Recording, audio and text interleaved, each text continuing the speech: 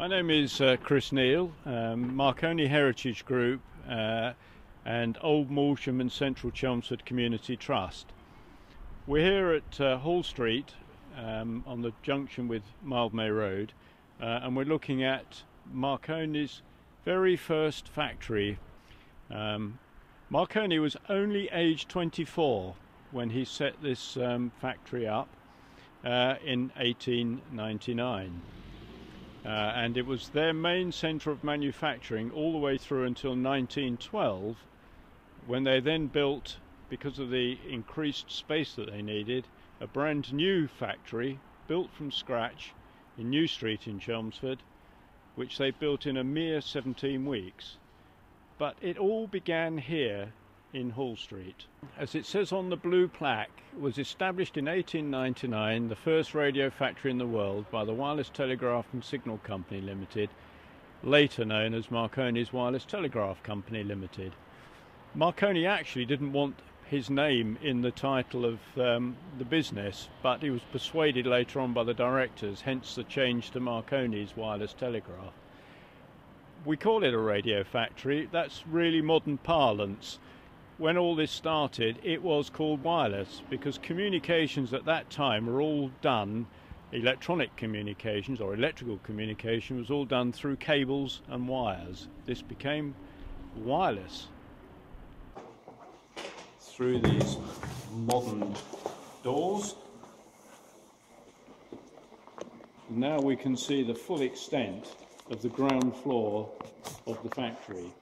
It does extend a bit beyond the end there where you can see the exit sign. Those are some false walls that were put in, as I say, by the water company, but those will be cleared out. Well, of course, the factory ceased to be used by Marconi really during or at the end of the First World War.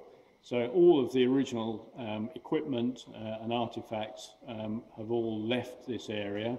But what we can see that was recognisable in the old photographs are all of these windows. So these are the original windows, and as a consequence of the restoration of the building, these windows have to remain and look as they do now, although there is a major amount of restoration work needed to make them good. Iceberg, send out the call for assistance. The regulation distress call, sir? Yes, at once. There's our position.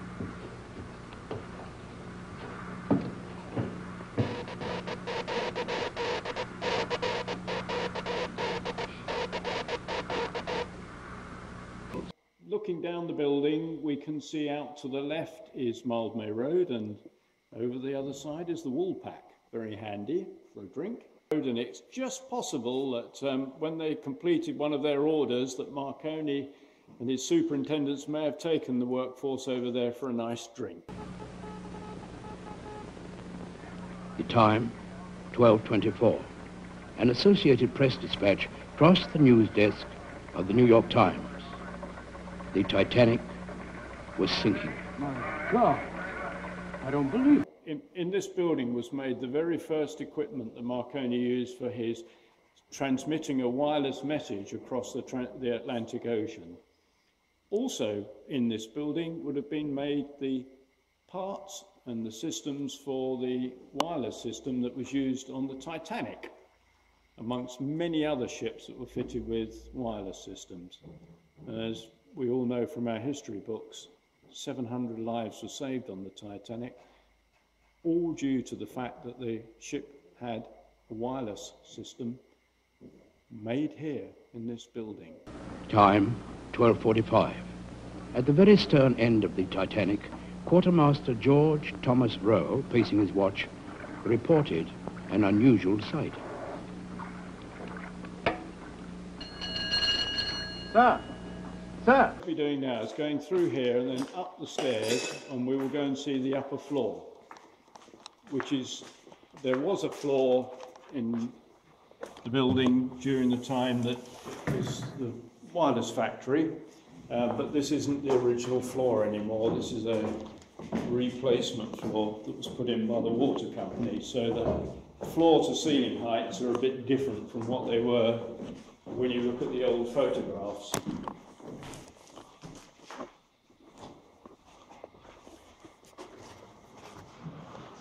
Now we're into the upper floor. Again, you can see those windows.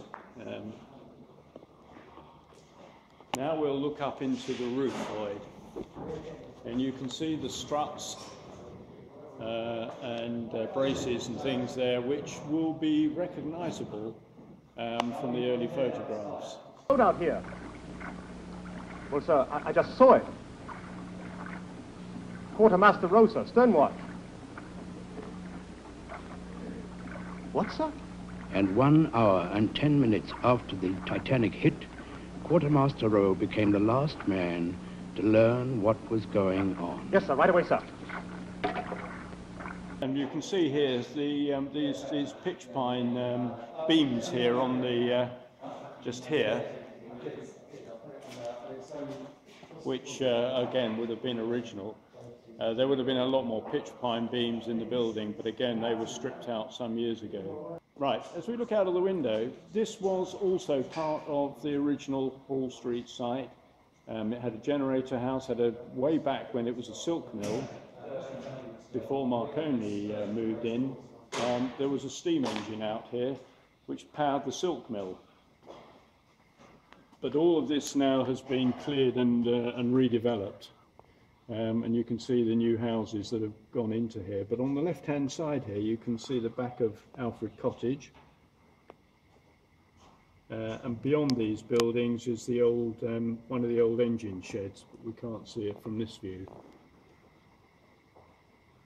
A lot of the lighter work went on upstairs, and I think they did also some of their research and development work up here. Downstairs, as will be seen when we look at some of the old photographs, was the heavy machinery, the lathes and the mills and things like that they would have used for turning big lumps of metal. At 12:36 in the wireless room of the Titanic, Operator Phillips received his first encouragement. She's 58 miles away, sir. And she says she's coming hard. 58 miles? They'll be too late. So we're now walking down to the north end of the building, into some of the more modern replacement facilities that were put in by the water company. We can see the wreckage of what were the toilets and the other staircase here. There's not a moment to lose. We must get the women and children off first. Will you hurry along there, please? Will you lower away? Lower away there. Hurry, will you? If you get the hell out of the way, I'll be able to do something. You want me to lower away quickly? You'll have me drown the whole lot of them.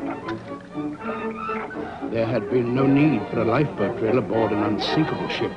No procedure for abandoning ship. There's another plaque over there. So we've got the plaque on each side, so we're properly labelled.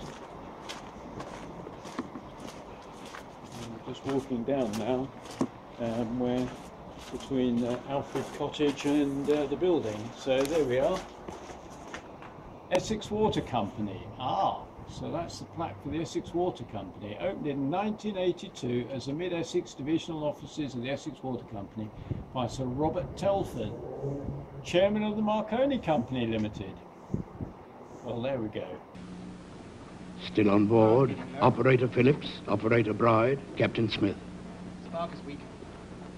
And you have done your full duty. You can do no more. Abandon your cabin. It's every man for himself now. There's still a little power left, sir.